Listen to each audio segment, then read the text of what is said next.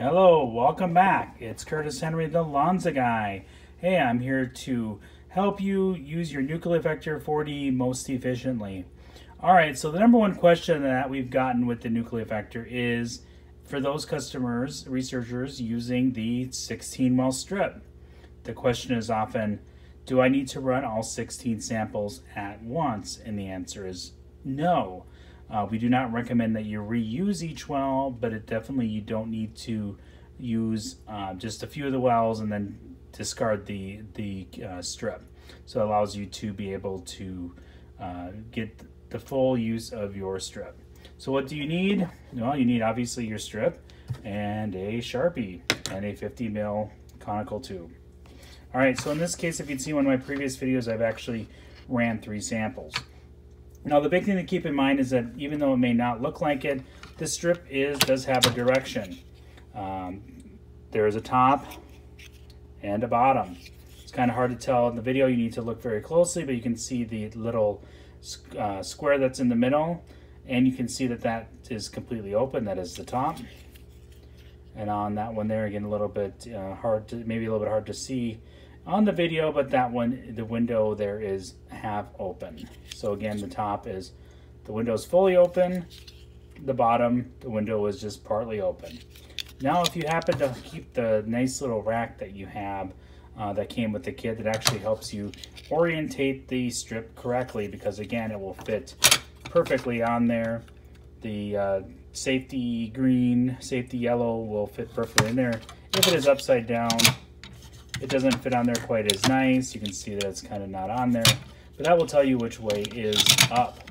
All right, so what I recommend is that when you start to use it, you take it, you put it in there, and you put a little black dot in the upper left-hand corner. That's going to allow you to orient it the strip every time. All right, so if you'd seen one of my previous videos, I actually ran 3 samples. I ran A1, B1, and C1, and that means the remaining 13 wells are still available. So actually what I'm going to do while I'm in the hood and keeping it sterile is I will put an X on 3 that I did, or just make sure you can see it in the camera. So those 3 have been used. All right, so while I'm still in the hood, I'm going to open up my 50 mil conical tube, and I'm going to drop the strip in there and seal it up while it is in the hood.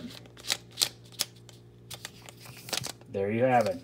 Now it will stay sterile until you need it again. So let's say we're going to be running another experiment, maybe a couple days later, maybe a week later. You can bring it out. Again, now we know that is up, but also if you put it in the rack, it will fit in there perfectly. All right, so now I'm going to say I'm going to run another experiment. I'm going to run these 3 wells here, and we'll come up to the Nucleofector, and I will program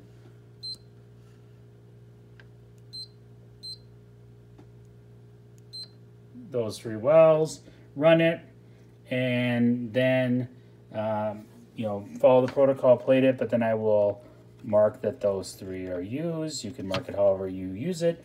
Again, now goes back into the tube, ready for your next experiment. So again, this is the most efficient way to keep your strips viable so you can get the most out of it.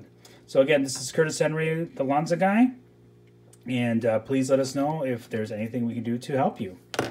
Thank you.